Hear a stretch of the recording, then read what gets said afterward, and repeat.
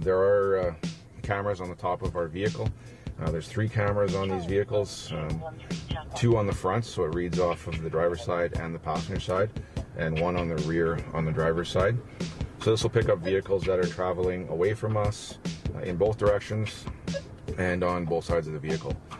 So a vehicle will pass by, the technology picks up that plate, and it does a quick read of that plate through the SGI system and through CPIC, and it'll tell us whether or not that has a hit for something like suspended driver, unregistered vehicle, a stolen plate, other things of interest like maybe a warrant.